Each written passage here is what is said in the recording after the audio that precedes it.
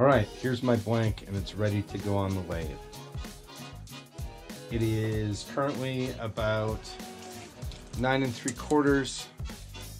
I cut it from a 4/4 soft maple plank that was around 10 inches across.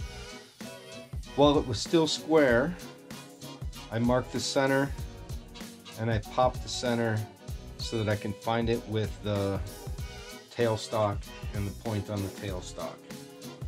Before I start turning, I need to decide what size my recesses will be. I'm going to make a recess on the front side first and then on the back side. Since I'm going to use the same size recess, I don't want it to be really big. So this is about 2 inches, and that's about big enough for this recess.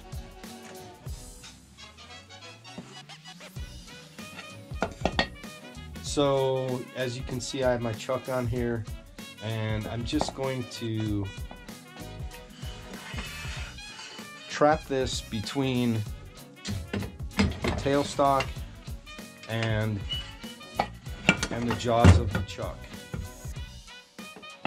And I really have a choice. Make it round first, which I don't necessarily care so much about, or turn the recess, which of course this will end up being the top side of the plate. So let's go ahead and turn that first.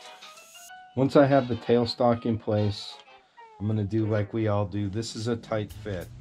I am almost at full capacity of this little jet lathe, and almost at full capacity here of my tailstock. So things are very close. But once it is set up, I want to make my recess.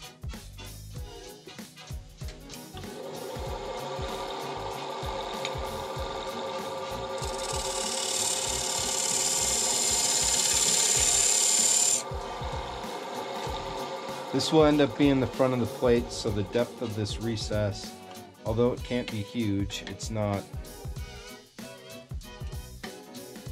a real big deal. Now that there is already just a hair bigger than I wanted, but we'll go ahead and leave that for the front side, maybe bring it down just a hair for the back.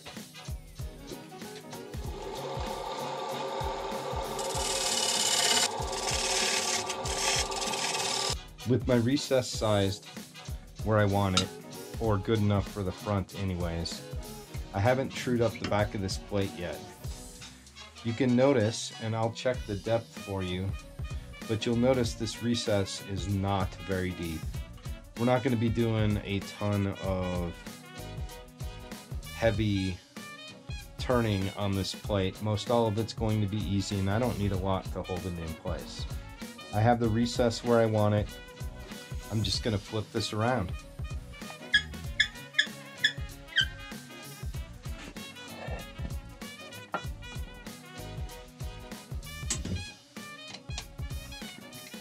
And I'm using my chuck and my jaws in expansion, not in contraction. So I'm not holding the tenon, I'm holding the little recess. That tenon, being the front side of the bowl, is going to get cleaned up on the way out. I'm not overly worried about everything being true and straight at the moment. I am, however, worried that, and making sure that nothing hits. I come back and I want to use tailstock support for as much of this as possible. And I want to do the recess here on the back side.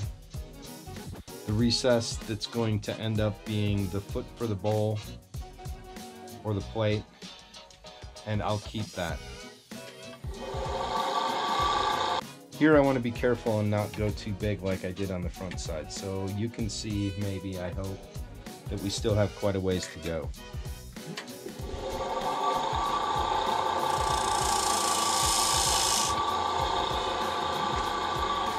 I'm going to sneak up on it so that we don't end up like we did on the front side.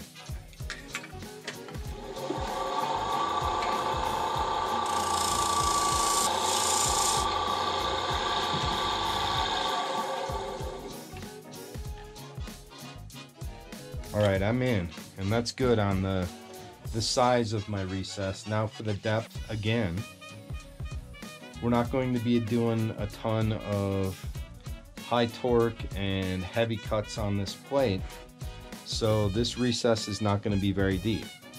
Deep enough to hold it, and when all the sanding is done, I'll still have a foot on the bowl.